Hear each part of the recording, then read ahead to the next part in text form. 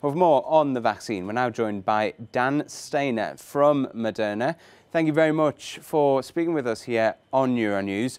The thing that everybody wants to know is, when is this going to be made available to them? We know that the first 20 million doses earmarked for the US. What about here in Europe? Thank you all. Good evening, and thank you very much for having me tonight with you.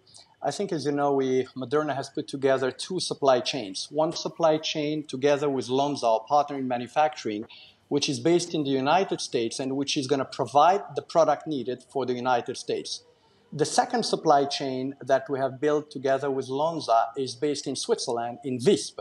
And this second manufacturing plant that is just about to start producing will provide the product for the rest of the world outside of the United States.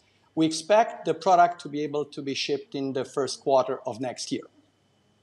So shipping first quarter of next year. We've heard from the European Commission President Ursula von der Leyen saying the EU wants to finalise a deal with your company soon.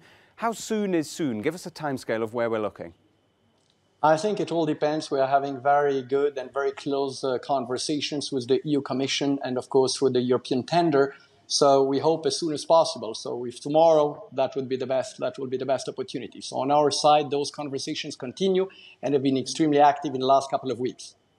Are we talking a number of days here, or could it be weeks and months before you put pen to paper?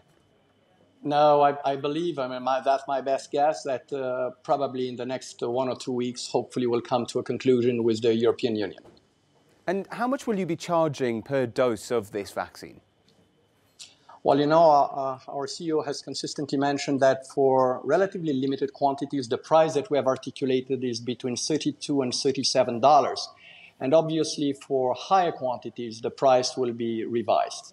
Obviously, for the European Union, as we are talking larger numbers, of course, the volumes are bigger. Definitely, the price will be lower than that. But I cannot at this moment, as we have not signed yet the agreement with the European Union, to share anything. Just quickly before we go, waiting for news of these vaccines has sort of been like waiting for a bus. We've waited for ages and then two come along all at once. Was Moderna pushed into making this announcement quicker than what it would have done because of Pfizer's announcement last week? No, not at all. I think we're in a race towards the disease and not in a race towards any competitor. I think it's the disease which matters and how quickly we can bring the appropriate product with the right efficacy and the right tolerability profile.